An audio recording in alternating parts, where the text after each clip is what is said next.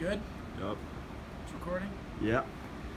Yo, yo, yo, what is going on, guys? It is your boy, Optic Scumpy, here today bringing you my post-event vlog for MLG Orlando. As you can see in the backdrop, I'm in Cocoa Beach, Florida. I'm here for maybe one more day. I'm not really sure when I'm going to leave. I might leave tomorrow. But I just wanted to come out here because my friends from high school, actually the person behind the camera, my best friends from high school, were literally on their way down to Florida as we were at the event. And my best friend from high school, literally, he calls me and he's like, yo, I'm at the hotel across from yours. And I was like, what? This was right after we won the event. I was like, what, dude? And he was across the street, came over to the bar and hung out. And he was like, yo, we're going to Cocoa Beach. Do you want to come? I was like, all right, let's go. That's the story behind this, though. And I will be going home tomorrow probably, but still not 100% sure. But we're talking about MLG Orlando, what happened, how it was, some of the issues that people saw, the Cronus Max. We're gonna get that out of the way first, actually. So, people have been complaining a lot about the Cronus Max, and the Cronus Max, if you don't know what it is, it's the USBs that they use so that Bluetooth lag doesn't happen at the tournament. So slow turn, the random spinning. I don't know if you guys have heard about it, but there's been like malfunctions with the PS4 controllers at tournaments because of Bluetooth waves, and I don't know the science behind it or how it works, but they basically use this cord so that eliminates that. So there's no issues with controllers, but it does put an input lag on the controller, which makes it like seem whenever you're turning, it makes it feel delayed, and it makes it feel slow and choppy, and people don't like it. Obviously the pros,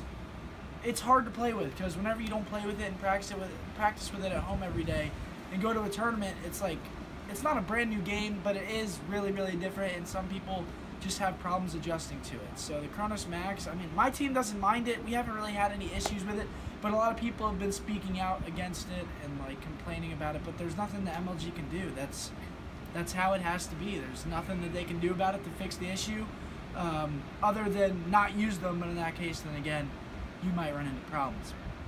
Other than that, though, the event was great. We had a great time there.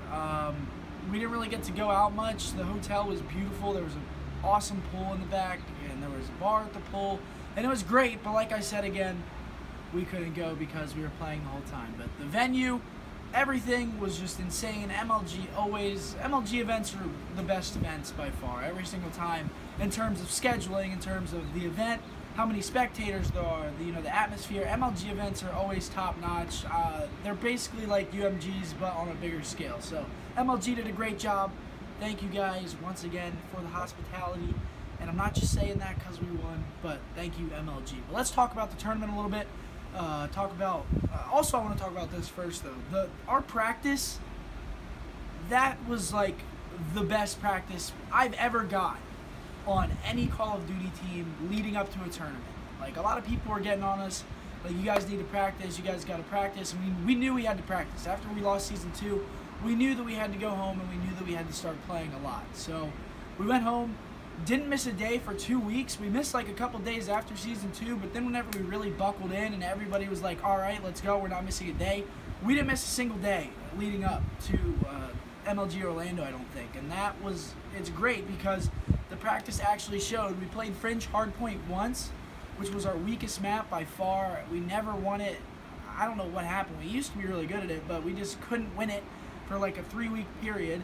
And then finally we played it one time at MLG Orlando against Elevate in the winners finals, and we won it. The practice paid off. Practice makes perfect, everybody. Remember that shit. But let's get into the matches, and then we'll outro the video because I don't want this to run for too long. So let's start off with pool play. We played really, really well in pool play. We played TK on Friday. We played TK and LG. A lot of people were looking forward to the LG match because that was the team that had beaten us at Season 2 playoffs. We 3-0'd TK pretty easily on the side station. It was a good warm-up game. We had a couple of close maps with them, but other than that, we closed them out pretty easily. And then LG, again, this was the match everyone wanted to see. Played them up on main stage, and we beat them 3-1. We beat them in all the respawns. Our S&D was a little bit shaky this event, and if you can't tell, I lost my voice. I was screaming a lot at this event, but my voice is so like raspy, and it keeps cracking, and it's horrible. But moving on, Our S&D was sloppy this event. I will say that. Whenever it needed to be good, it was good, but it was pretty sloppy for the most part, so I think we need to work on that, maybe change a few things. But we lost the S&D to LG, but it was Breach. We lost 6-5, and then the 3 respawns, we beat them pretty convincingly. So 2-0 in pool play. Next morning, Saturday, we play against Kingsman, which was Parasite and Miracle's team. They played us pretty good. We knew going into that match, even if we lost, we still had first in the pool. So, I mean, we were going hard, but basically we were using that match as like warm up to get into Saturday. We were trying to warm up, practice the maps that we were playing, and it was a good game. We went last map with them, and we ended up clutching up on S&D Redwood. And like I said, when we needed S&D to be good, it was good. So that's good. But yeah, we beat them 3-2. I mean, we weren't really too worried that we only beat them 3-2. A lot of people were expecting a 3-0. We weren't really worried about it. We were just trying to win the match and move on to the bracket. So, moving on into bracket play, after we played against Kingsman, we played against DT. DT's a good team. They got second place at the last tournament, and people were like sort of, I think people don't give them enough credit for how good of a team they actually are. People are like, you're going to destroy them, you're going to beat them easily, and it was like, no, these guys are a good team, and we got to take them serious. So, played them on the side station. This was in quarterfinals, so if we lost, we would have dropped to losers. So we had to win this match. Again, same thing as the LG series. Beat them in all the respawns pretty convincingly. On evac uplink, we got like 16 points on bad side and beat them like 20-3 or something like that. But S&D again, we lost. It was sloppy, but we won all the respawns. So, like I said, again, practice was so key for this event. Practice made perfect, definitely. So, beat DT. Moving on into our harder matches, or the hardest matches now. We played against Rise. Now, this was the best match of the tournament. Hands down, this was the best match we played of the tournament in terms of us being able to battle back against adversity. We dropped 0-2 to them map count.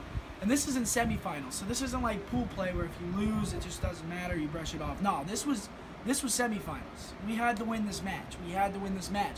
If you go through losers bracket, you have to win 2 times in the grand finals.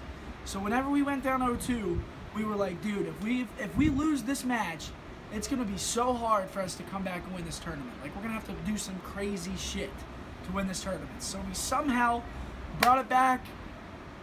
We went down 0-2. Third map, Fringe uplink, we won with a buzzer beater by Crim 6 in like the last 15 seconds. The CTF, we 6-0'd them on Breach, like just completely steamrolled them. And then again, going back to S&D, when it needed to be good, it was good. We ended up beating them 6-1 on the last map, which was Stronghold, which is our best map. Thankfully, we got our best map last map, but ended up beating them there. Moving on to the finals, Elevate. This was actually who we played in winners finals of the last MLG, which was in Anaheim. So we knew what to expect. We 3-0'd them, beat them on Fringe Hardpoint, like I said earlier. The S&D, I can't even remember what S&D we played them on, but we beat them in that, and then Uplink, again, beat them in that with an insane interception at the end of the game by Damon. I know you guys remember that one, because he got the MVP of that series and the tournament. Good. Everybody's got to give Damon his props. He played incredible all weekend long. He played so good, and I'm so happy for him. But he got the interception, 3-0'd them. Next, moving on, last match of the tournament against Envy. This was what everyone wanted to see. This was in the grand finals. They had to beat us 2 times to actually win the tournament. So, first series, we went down 0-2. We put ourselves in a hole, and it was much like the Rise series. The first 2 maps that we lost, we were like, I feel like we outplayed them on those maps, but we had like super small mistakes at the wrong moments in the game that lost us those maps. So Breach, we lost by like 30, but we had complete rotation and died.